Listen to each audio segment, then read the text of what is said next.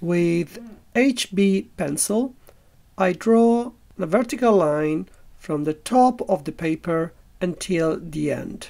And after I check with a plumb line if I have done a perpendicular row. Now I can join all the signs with straight lines. And I will have a vague but precise in terms of proportion idea of the head. I attempt to figure out the main angle of the lines. Okay, now is the time to go in through the details. And because the proportions are almost correct, I can go forward, but I still check, as you see, if my features are in a proper level. And once I established the lower part of the nose, I can draw the philtrum and I start to draw the mouth. And I change my point of view and the perspective of my idea. And I like working with my instinct.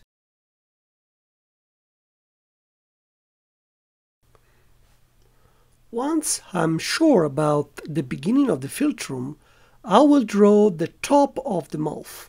I also increased the shade on the left side of the upper lips to get the idea of 3D.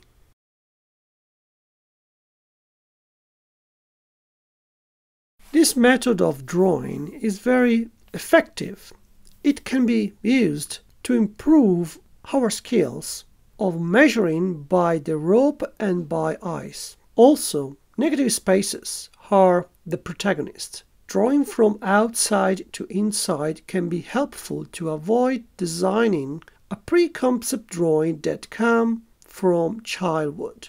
Often we are convinced that we have seen what we are drawing, but in reality we copy an idea that doesn't correspond to the nature's phenomenon.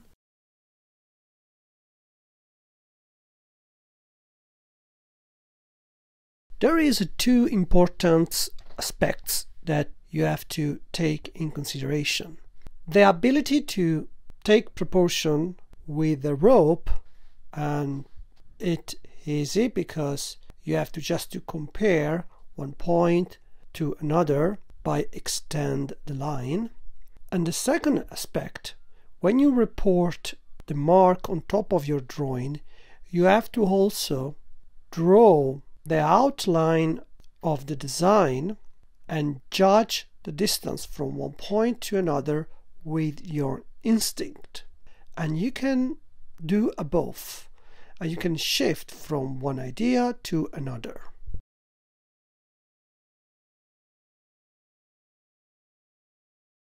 When I do an exercise like this, maybe it will come up a question in mind. Why I have to do the curly hair exactly as in the picture?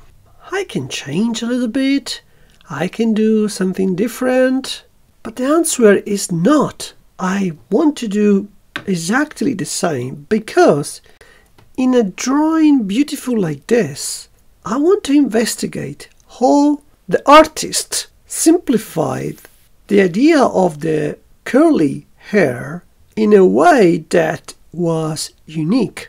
And even though apparently looks very easy, it isn't. Okay.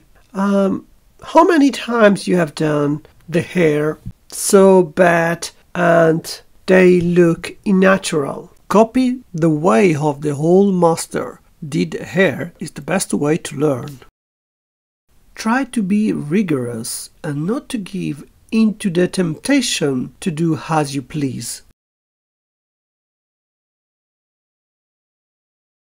To be humble allowed you to understand and learn from artists as Bouguereau, Raphael, Leonardo, they used to have a unique way how to do the hair. I will have a great advantage if I understand the way how Julien drawing book simplified the concept of the shape of the hair.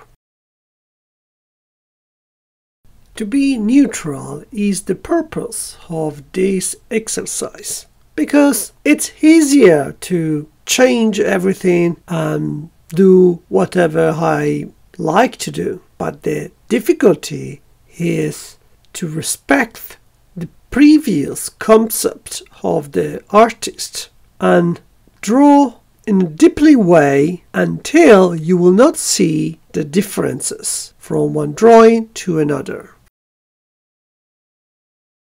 Slow observation is the key, is the secret of this kind of exercise. For example, after 2-3 hours of drawing, I can take a break and I don't go fast because I need to take a distance from the drawing, and when I come back after one day, I may see special details that escaped me. If I go fast, I will not be able to get all the details in the right position. One of my students saw the drawing that I'm going to do in the studio last week, and she asked me if I traced the drawing, and I was surprised because it was not finished and there were many mistakes that she had not noticed. And also it became normal to trace a drawing, and this is wrong. This is really bad because you will never gonna learn if you trace a drawing, and also you will never understand the passages that the artist did in order to achieve a very high quality of drawing. Too often, social media, TV promote the idea that tracing the drawing is normal. In the most popular TV program Sky Portrait of the Year, there are many artists. They use an app on iPad with a grid that allows increase the dimension of the drawing on top of the canvas easily. They have a model in front of them and they spend all the time in watching the screen of the iPad. It is insane for the brain of the artist. I wonder why the jury of the competition encouraged the artists to work in this way. The jury should positively evaluate those who draw the model from life as it has always been. Sorry, maybe I shouldn't say these things, but it is not life drawing, it is not life painting. It is something different, okay? And we have to say at the audience, because otherwise they believe that it is the truth, and it isn't.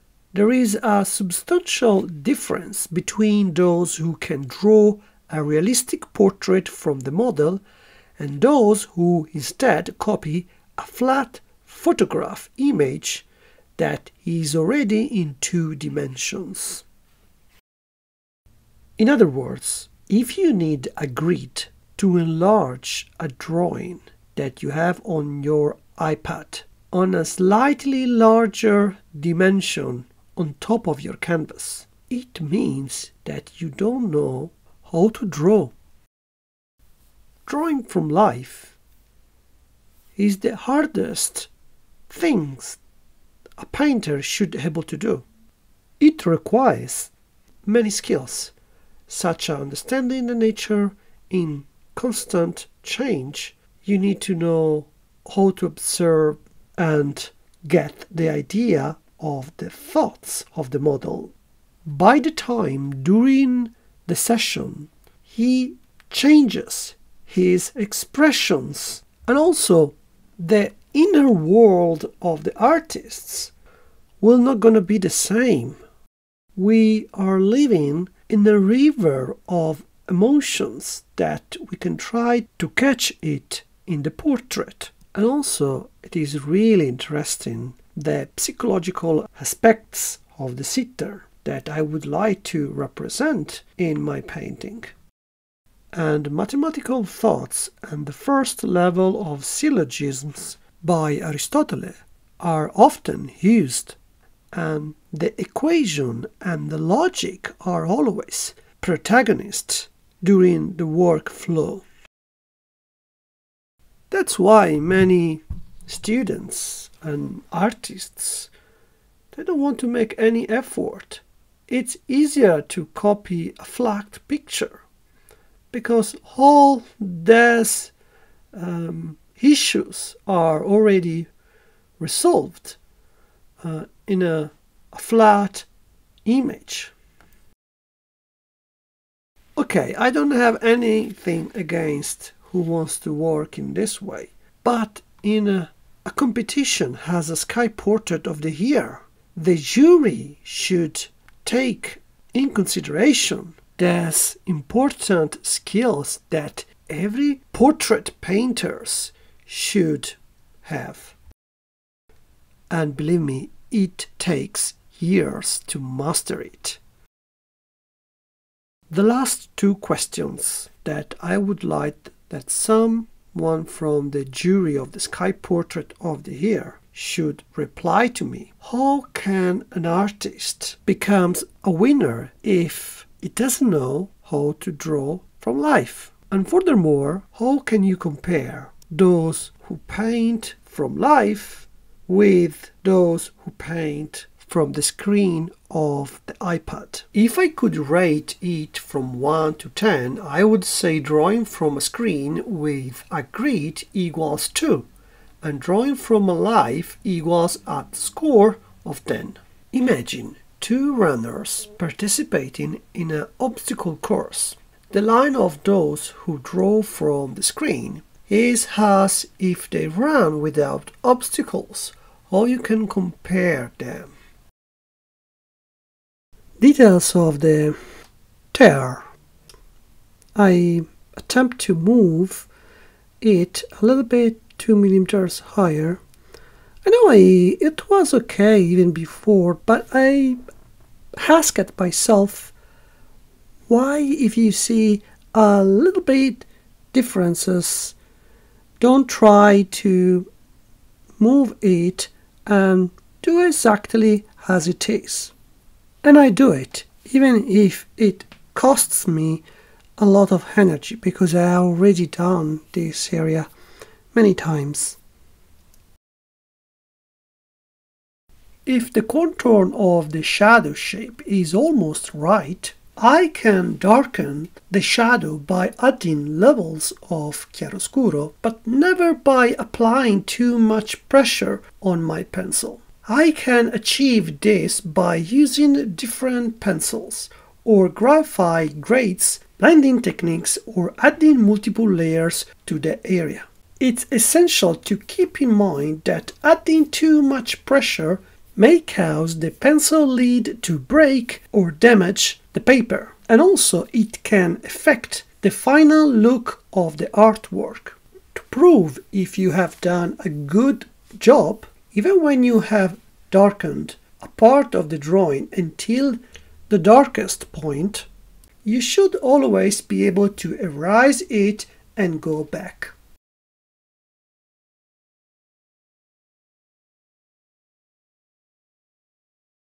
The primary difference between Greek and classical art and the post-Renaissance mannerism of Florence is how shapes and proportions are depicted. Greek art is defined by its emphasis on balance, symmetry, and proportion, as well as its attention to realistic anatomical details. On the other hand, mannerism is known for its greater freedom of shape with more extensive use of imagination and decoration and a greater emphasis on artificial beauty and aesthetic impact. Philosophically, Greek and classical art represents an idea of perfection and harmony, while mannerism represents a stronger emphasis on individuality and personal artistic expression. To sum up, Greek classical art is associated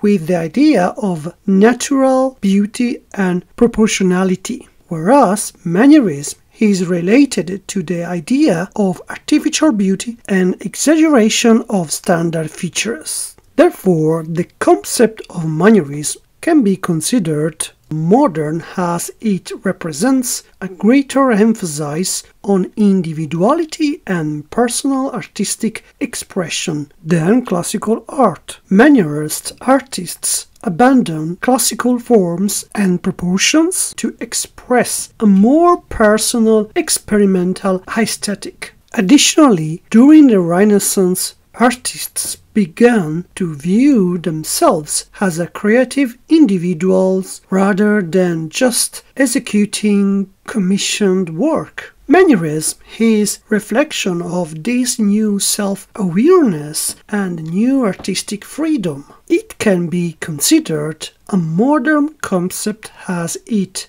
represents a unique creative perspective where the artist expresses themselves and their creativity rather than adhering to a classical rules.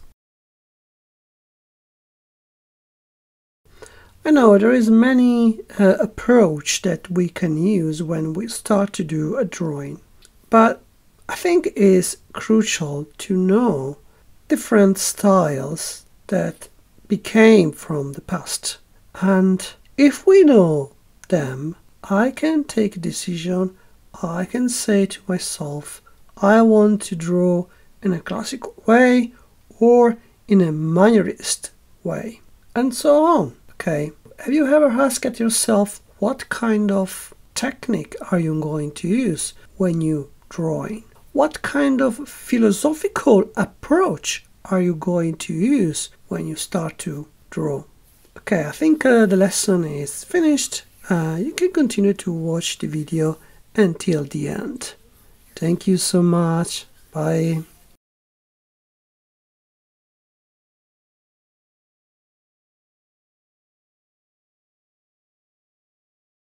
Thank you for joining me in today's lesson. I encourage you to first subscribe to my YouTube channel and turn on notification so you never miss a video. Additionally, I invite you to subscribe to my Patreon page to see the whole video of this lesson and other exclusive content. Thank you so much and see you at the next video tutorial.